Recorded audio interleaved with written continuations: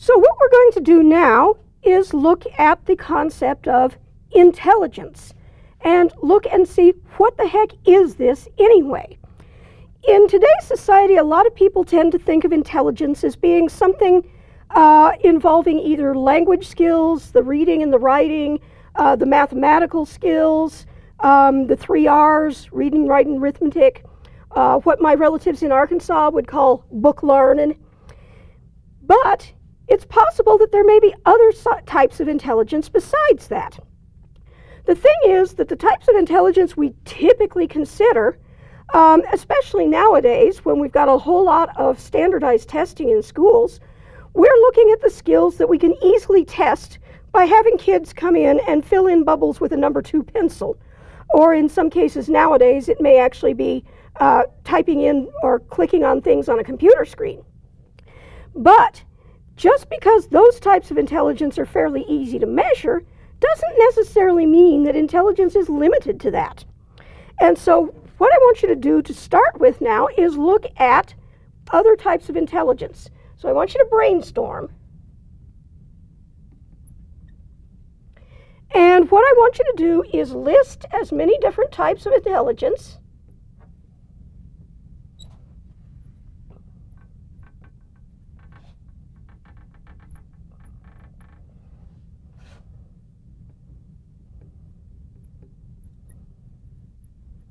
as you can think of.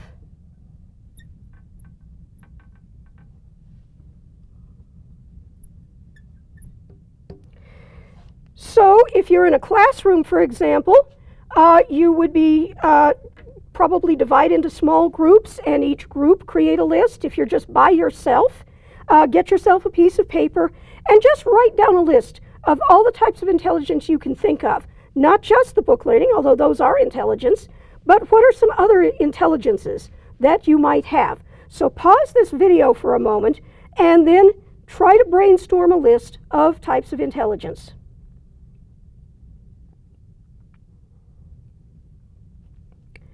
Okay, I hope you now have a pretty good list of different areas in which people may have intelligence.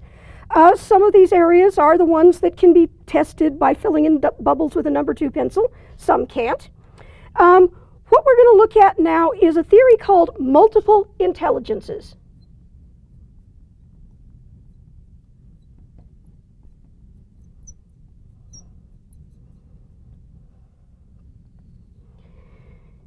This is a theory that was developed by a psychologist named Howard Gardner. And he was looking at how children grow and develop and the different sorts of intelligence they might have. And so he noticed that some children may have the skills that get called intelligence all the time, the book learning stuff, and other kids would have talents that aren't as easily tested by filling in bubbles with a number 2 pencil. You can't really test things like, for example, musical ability or athletic ability using a number 2 pencil and a sheet full of bubbles to fill in. So Gardner looked at these things and came up with actually 9 different categories of intelligence. Some are traditional and some are not. For example, there's the visual spatial intelligence.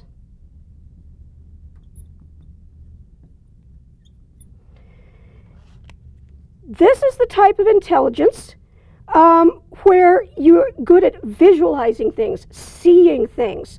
When you're studying, you're going to work best if you have some kind of visual aid to show you things.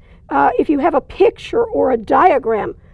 For example, if you're learning grammar, if this is the way your strength is, this is a situation where diagramming sentences might work really well for you because you're conceptualizing things based on seeing a picture of things, and diagramming a sentence is drawing a picture of how the different pieces of the sentence relate to each other. Another type of learning is the verbal linguistic.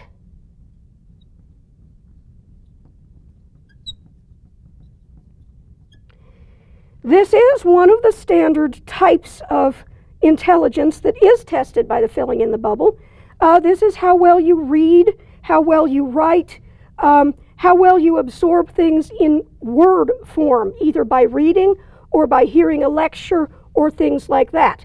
So if this is where your strengths are, a lot of the traditional methods of studying are going to work for you, the basic reading in the book and things like that. Another one of the more traditional intelligences is the mathematical or logical.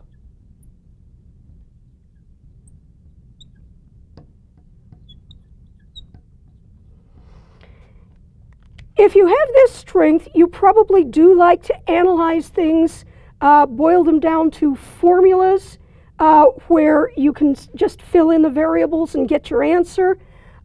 You may have good logical reasoning skills where you can follow point from point to point in terms of things like solving a proof in geometry, things like that.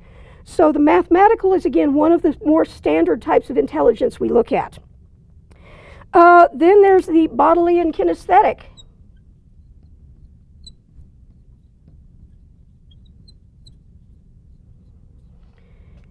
This has to do with physical motion and action and things like that.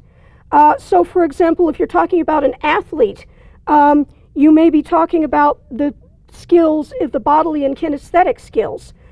For example, I happen to enjoy watching football, and I'll see a running back, and he's just really brilliant on the field. He always knows what direction to duck so that the guys who are trying to tackle him miss him, or he's able to jump over them.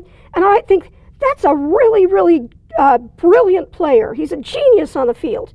He may not be a genius in terms of the mathematical or the verbal linguistic skills, but on the playing field, he has his strength, his body knowledge and things like that. And by the way, this is not just big muscular motions. This is also the little old lady in church who can't pay attention to the sermon unless she's knitting. And again, once her fingers are busy with the knitting, then she can pay attention to the sermon. I know my grandmother was that way.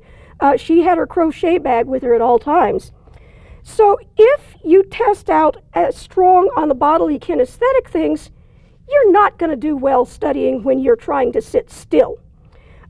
You're going to want to get up and walk around some while you're studying.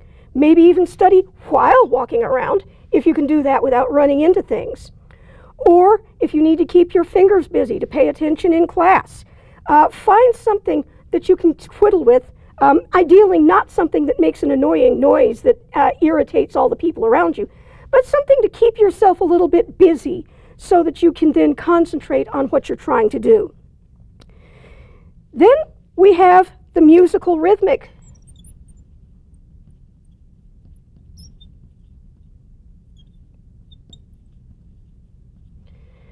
Intelligence, where you're into melodies and music, or you're into rhymes and poetry and things like that. And so if you tested highly in this particular level, what you want to do then is you want to find study methods that use things like the musical sounds or the rhythmic sounds. You're going to do well with some of the grammar rules and spelling rules, you know, the I before E except after C, and words that sound A as in neighbor and way. You remember those rhyming things. So rhyming things and little mnemonics like that are things that are going to help you to remember and study things. And I have a really interesting example of how this musical and rhythmic skill comes into play. One time some years ago, my husband and I were out in California, and we'd been sailing. And as we were coming into the dock, my husband tripped, fell off the boat, bounced off a pier on his way into the water, shattered his wrist, and we spent the next 7 hours in the emergency room in Marina del Rey. And so while I was sitting out in the waiting room, there was a kid in there. His brother had had a bicycle crash or something, and so he was in the waiting room doing his homework. And the radio was on, and it was playing some jazz music. And this kid was doing his algebra homework, and he was rapping it in rhythm to the music on the radio. And so it was like x squared minus 2x plus 3 equals.